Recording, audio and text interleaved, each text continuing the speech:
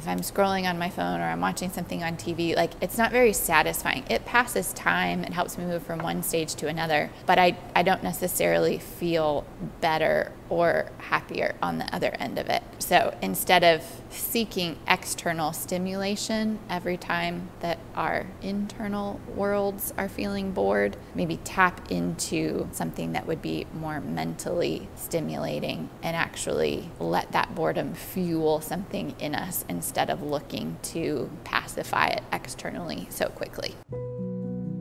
Welcome to Chez Jeunesse, the place of new beginnings. My name is Catherine Hubert, and I founded and own a French-inspired cafe where, as a team, we are on a mission to change the way that our world understands neurodiversity and employs humans with disabilities. Our restaurant was born and is based in Greensboro, North Carolina, and that's where we practice and teach our mission and model. This is our channel where we dive in deep to who we are, what we do, and why we do it. Our hope is that this content is empowering to disabled and non-disabled humans alike, and that no matter what perspective you are coming from, employer, employee, parent, friend, or Chez Jeunesse fan, you feel welcomed, you learn something new, and you walk away with a deeper appreciation and understanding of humanity.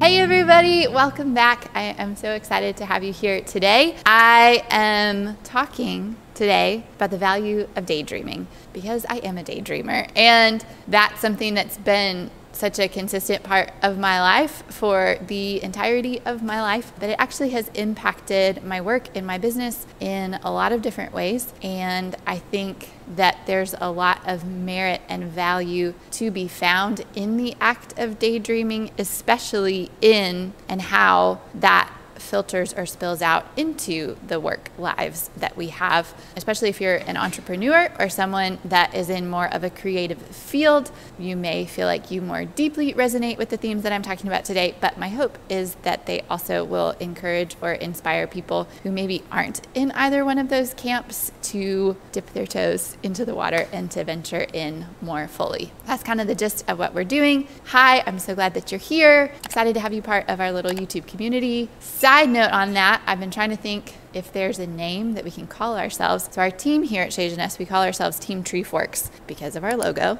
That feels a little like that's exclusive to our team and people who work for the restaurant, but it would be fun to have some sort of name to call our YouTube community. It's been fun to see it grow. So if you have any suggestions for that, you can drop those in the comments below.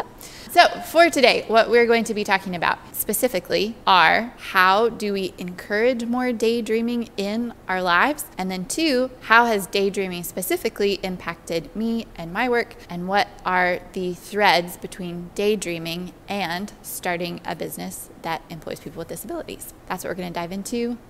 Let's go. All right, I want you, before I go into my own experience, to take just a moment to reflect and think about, when do you first remember daydreaming? What was that like for you? That oftentimes starts in childhood. There's maybe a particular setting or scene or environment that you associate with daydreaming in your life. So I want you to pause, think about that.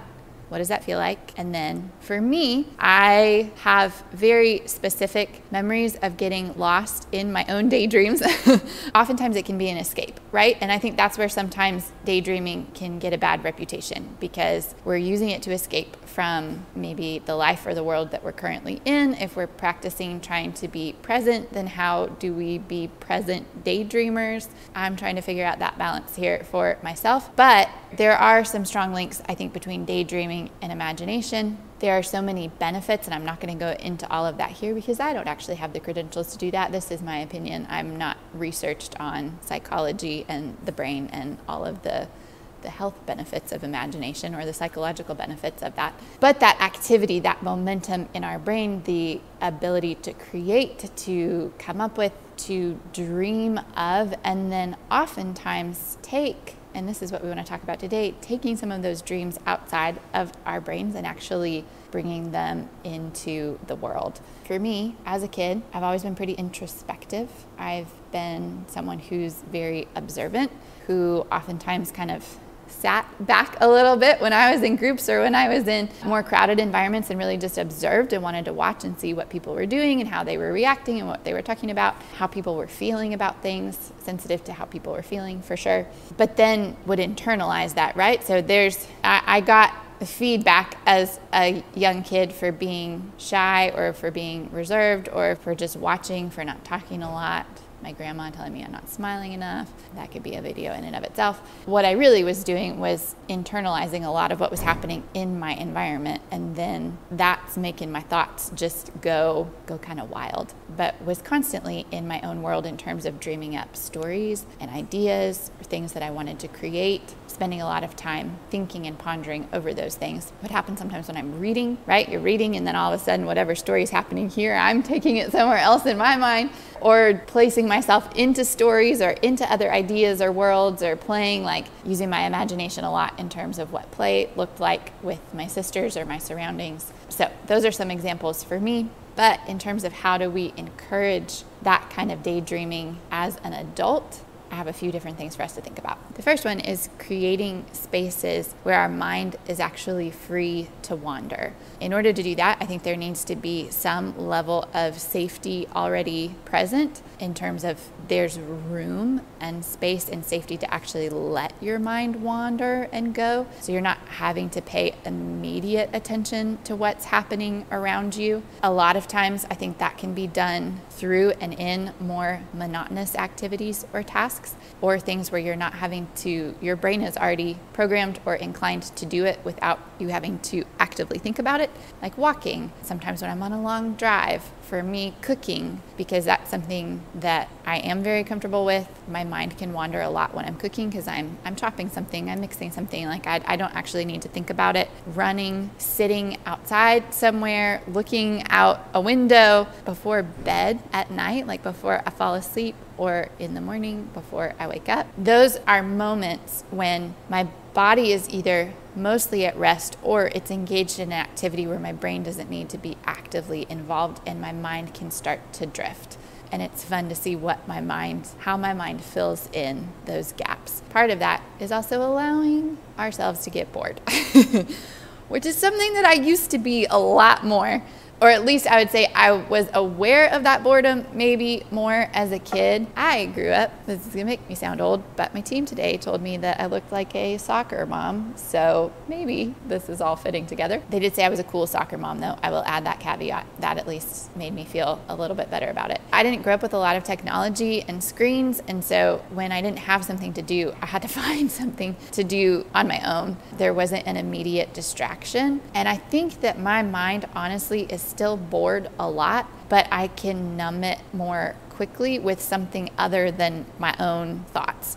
So allowing myself the opportunity to actually feel bored, and then what comes out of that boredom and what can I push into that actually fulfills and like truly scratches that boredom itch. Whereas typically if I'm scrolling on my phone or I'm watching something on TV, like it's not very satisfying. It passes time and helps me move from one stage to another, but I don't necessarily feel better or happier on the other end of it. So instead of seeking external stimulation every time that our internal worlds are feeling bored, maybe tap into something that would be more mentally stimulating and actually let that boredom fuel something in us instead of looking to pacify it externally so quickly. And then where do our thoughts go? Where do our dreams go? Where are we finding ourselves wanting to be? What are we finding ourselves wanting to do? And that's what I would say my third point after giving yourself the time and space to let your mind wander, letting ourselves get bored and not satisfying that boredom or that wandering with something external, letting it remain internal. And then thirdly, having fun with those daydreams and not limiting ourselves. That's something as a kid, like I had wild daydreams that I would make up for myself. Like, you know, so many dreams about like, I'm gonna find a wild horse next to my house and what's this whole story, like creating these whole storylines where it's like, that never happened. There wasn't even anything like remotely close to that happening in my environment that would suggest it was a possibility, but I spent so much time thinking about it and what that could be like for myself. And so as an adult, I feel like oftentimes when I find myself starting to daydream, it's easy to tamper it and to be like, well, that's not realistic, or that would never happen, and then try to spin it into something that maybe is a little bit more plausible.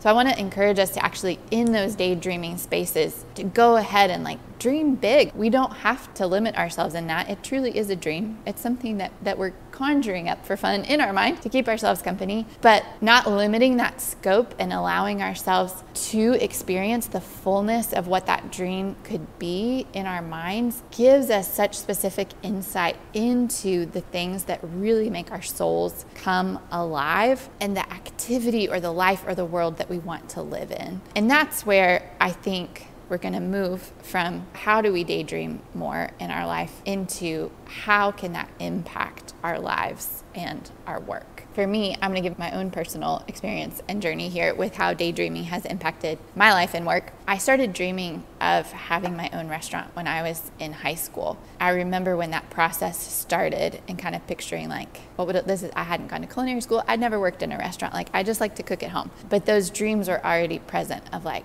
what would it look like if I actually owned my own restaurant? And then thinking through like the physicality of that. What could it look like? What kind of restaurant would I want it to be? Where would I want it to be? Like, those dreams were already present. I would spend time instead of doing my schoolwork, not intentionally, not like I'm setting aside my schoolwork and I'm doing something different, but like, oh, I'm supposed to be reading or I'm supposed to be doing math. Like, instead I'm daydreaming about like, what am I going to make for lunch today? Like, what's the next thing that I'm going to create in the kitchen? Like, I'm thinking of what sounds good and what would fit together and what do I already have, and like creating these recipes or these meals in my mind. Fun fact, another interesting aspect of daydreaming, I didn't know until not that long ago that most people don't taste things inside of their minds. I do. Like, when I am thinking about putting food together, I can experience inside my brain what that's going to taste like. So I'm like, this mixed with this, and oh, it needs a little bit of this, and like I can picture all of that inside. So when it goes to be time to actually cook it, that creation process has already happened a lot of times for me. And sometimes it happens in the moment too, as I'm like starting to put things together, and then I'll taste something, I'm like, oh, it's missing whatever element, and then, finding out what that would be and adding it in. But so much of that is already happening just as I'm thinking about it and as I'm dreaming about it. All of those things, like, that has very much impacted my life and work. I own a restaurant now. I am a chef. Those facets of dreaming have very much been things that I've stepped into and pursued in my life and have watched and worked towards making those dreams become reality. But they started a long time ago, and they started by continuing to just like ruminate on them and to dream about them and dream about them more, and then expand it and then talk about it and then try something. And then that process has led me a long way in terms of exploring the creativity that was inside of my brain and recognizing that if I'm dreaming about this regularly, like if this is what I'm choosing to think about before I go to sleep at night, it's something that's deep in me. Like, there's an interest there. There's a real desire there. If my escape is to think about the restaurant that I'm going to own someday, then like there's something to that, and actually being able to pay attention to what that theme or what that dream or what that desire may be. Another aspect of how daydreaming has impacted me is by dreaming of or imagining a world or an environment where people truly belong. And that can hit a tender spot in me, because a lot of that is what would it look like for me to feel like I belong, and dreaming about that. But then taking that dream and trying to think of how to make that practical for other people to experience as well. And that's really foundational to the business model that I have, and what's at the heart for me of creating an inclusive and an integrated environment for people with and without disabilities, where we're working as a team together. The heart and the goal behind that is to create a space where people know that they belong, and they know that they are worthy, and they know that they are valued, and that they are celebrated. And those are things that I desire in my own life, for my own life, and are values and really important to me to practice in the world and in my work. And all of that starts with these dreams of what does it feel like to belong? What does it feel like to be so loved? What does it feel like for someone to be so excited to see me? And taking that, and then also picturing when I see injustice in the world and when I see people with disabilities being treated unfairly and not being given opportunities and not being offered jobs and being the first to be fired and all of these things, like what does it look like to do it differently? And then following those thoughts through to the point that it can be physical and practical change. And then lastly, practically speaking, daydreaming is why our space looks the way that it does and why this business is what it is and why the concept is what it is. Like all of those were dreams. Like if this is how I want people to feel, what does it need to look like? And for us, you know, there's so many different aspects of this space that represent what I want people to feel when they are in here, which is that welcoming, that is that belonging, that is that it's time to slow down and connect and be present and enjoy food and enjoy company and conversation and to know that you're wanted and that there's new life and opportunities and growth. And so we have plants everywhere reminding us of growth and opportunity and life and second chances. And also the fact that the environmental piece of having plants in the space is also a very important reminder to me. It's like, go have a plant over here and like, it's not doing great. It's not the plant's fault.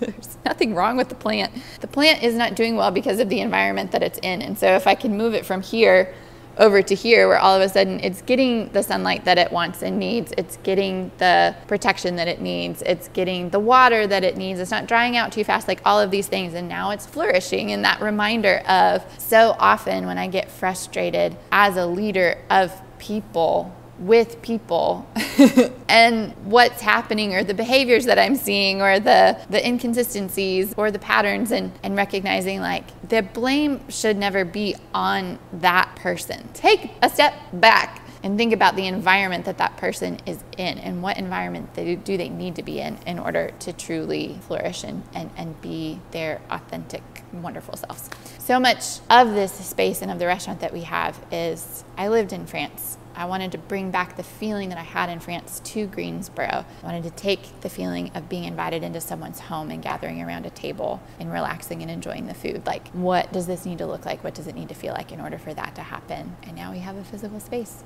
that people come into every day and they eat and we get to serve them and we get to cook recipes that I've made up in my mind. And tasted inside of my brain. And not to say, like, I never caught the wild horse in my backyard and made it my best friend. I never married Leonardo DiCaprio and became a famous movie star celebrity wife. Like, there are many daydreams that I had that have never manifested, but there are some that have, and I think that there are more that could. And that's what I want to encourage us in, to lean into our playfulness, to explore the things that lit us up when we were children and that we may be dismissed because that's not what adults do, but to explore the expansiveness of our minds and the dreams that we have and see what kind of beauty and change and vibrancy we can bring into our world. All right, Shade Nest team, your keyword this week in honor of my first childhood crush is Titanic.